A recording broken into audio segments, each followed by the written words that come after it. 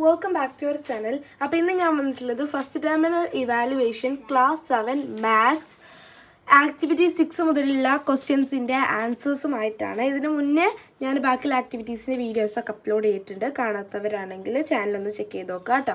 അപ്പം നമുക്ക് നേരെ വീഡിയോയിലോട്ട് കിടക്കാം. ആക്ടിവിറ്റി 6 അതിൽ 1 2 3 4 5 ക്വസ്റ്റ്യൻസ് വെച്ചിട്ടുണ്ട്.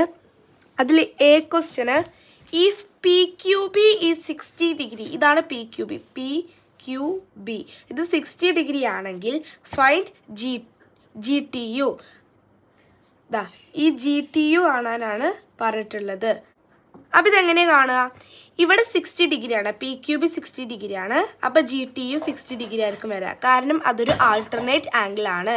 ആൾട്ടർനേറ്റ് ആംഗിൾ ഇങ്ങനെയാണ് ആൾട്ടർനേറ്റ് ആംഗിൾ വരിക കേട്ടോ. അപ്പോൾ അതിൻ്റെ ഉത്തരം എയുടെ ഉത്തരം GTU is 60 degree because that is an alternate angle. B. Find a co-exterior angle of PQB. ഈ PQBയുടെ co-exterior angle കണ്ടെത്താനാണ് പറഞ്ഞിട്ടുള്ളത്. അപ്പോൾ ഏതാണ്? DRS ആണ് PQBയുടെ co-exterior angle. PQBയുടെ 60 ഡിഗ്രി ഇവിടെയാണെങ്കിൽ എക്സ്റ്റീരിയർ എന്ന് പറയുമ്പോൾ പുറത്തിലോട്ടായിരിക്കും, ഇൻറ്റീരിയർ എന്ന് പറയുമ്പോൾ ഉള്ളിലോട്ടായിരിക്കും. അത് നോക്കിയാൽ മതി. ഇനി C. Which is the corresponding angle of CRQ? ഈ CRQവിൻ്റെ കറസ്പോണ്ടിങ് ആംഗിൾ ഏതാണെന്നാണ്. അപ്പോൾ ഇവിടെ മുകളിൽ right the correct answer to the questions given below from the brackets. ഇവിടെ ബ്രാക്കറ്റ് തന്നിട്ടുണ്ട്, ഇതിലേതോ ഒന്നാണ് അതിൻ്റെ ആൻസർ. ഉത്തരം ESR. ഇതാണ് ഉത്തരം. ESR ആണ് കേട്ടോ. ഇനി D. Which is the co-interior angle of FST? FSTൻ്റെ co-interior angle ഏതാണെന്നാണ് ചോദിച്ചത്. HTS ആണ്. HTS ആണ്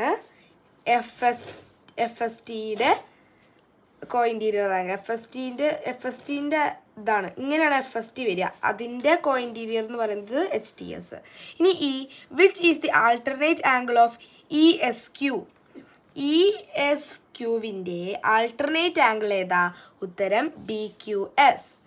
BQS ഇതാണ് കേട്ടോ. ആക്ടിവിറ്റി 6 മനസ്സിലായല്ലോ. ഇനി നമുക്ക് അടുത്ത ആക്ടിവിറ്റിയിലോട്ട് കിടക്കാം. Activity 7. Complete the table below by writing suitable ordinary language and algebra. Ordinary language, algebra. A. Number X. ഇനി B. 2 times the number. ഒരു നമ്പർ 2 പ്രാവശ്യം, അതാണ് 2x. ഇനി C ഇവിടെ ഓർഡിനറി ലാംഗ്വേജ് തന്നിട്ടില്ല. Algebra 5x - 2.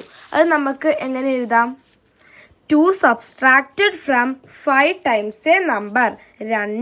5 പ്രാവശ്യം ഒരു നമ്പറിൽ നിന്ന് സബ്സ്ട്രാക്റ്റ് ചെയ്തു എന്നാണ് എഴുതിയിട്ടുള്ളത്. ഇനി D. 5 added to 2 times the number. അത് നമുക്ക് എങ്ങനെ എഴുതാം? 2x + 5. ഇനി E. ആൽജിബ്ര തന്നിട്ടുണ്ട് 4x + 3x. അത് നമുക്ക് എങ്ങനെ എഴുതാം? 3 times a number added to 4 times the same number. F. half of the number. ഒരു നമ്പറിൻ്റെ പകുതി എന്നാണല്ലേ തന്നിട്ടുള്ളത്. ഇതിൻ്റെ ഉത്തരം x/2. വേണമെങ്കിൽ x 1/2 വേണമെങ്കിലും എഴുതാം കേട്ടോ. ഫസ്റ്റത്തെ activity 8. I am Rana Descartes, a mathematician born in France. Find out my year of birth for the clues given below. ഈ അടിയിൽ തന്നിട്ടുള്ള ക്ലൂസ് വഴി എൻ്റെ ഇയർ ഓഫ് ബർത്ത് കണ്ടുപിടിക്കാനാണ് പറഞ്ഞിട്ടുള്ളത് കേട്ടോ. അപ്പോൾ A.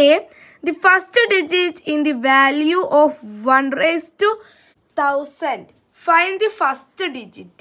ഇതിൻ്റെ ഉത്തരം 1 തന്നെയാണ്. വാല്യൂ ഓഫ് 1 തന്നെയാണ്. അപ്പം ഫസ്റ്റ് ഡിജിറ്റ് നമുക്ക് കിട്ടി. ഇനി B.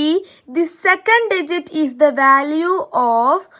Find the second digit. ഇതിൻ്റെ ഉത്തരമായിരിക്കും സെക്കൻഡ് ഡിജിറ്റ്. അത് നമുക്ക് നിങ്ങൾ ചെയ്ത് നോക്കണം. ഞാൻ എങ്ങനെയാണെന്ന് വിശദീകരിക്കുന്നില്ല.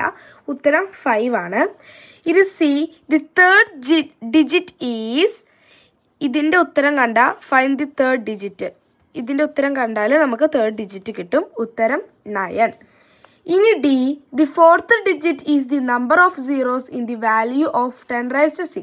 Find the fourth digit. അതിൻ്റെ ഉത്തരം ഡി 6 ആണ് കേട്ടോ.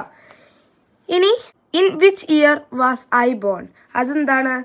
ഇതെല്ലാം കൂടിയും കൂട്ടി എഴുതിയാൽ ആ വർഷം നമുക്ക് കിട്ടും. 1596 ആണ് അതിൻ്റെ ഉത്തരം കേട്ടോ. അപ്പോൾ നമ്മളുടെ എല്ലാ ആക്ടിവിറ്റീസിൻ്റെയും ഉത്തരം ഞാൻ പറഞ്ഞു കഴിഞ്ഞിട്ടുണ്ട്. എല്ലാവർക്കും ഇഷ്ടപ്പെട്ടു എന്ന് വിചാരിക്കുന്നു. അപ്പോൾ എന്തായാലും ഈ വീഡിയോ ഒന്ന് ലൈക്ക് ചെയ്യുക, സബ്സ്ക്രൈബ് ചെയ്യാത്തവരുണ്ടെങ്കിൽ സബ്സ്ക്രൈബ് ചെയ്യുക കേട്ടോ. അപ്പോൾ ബൈ.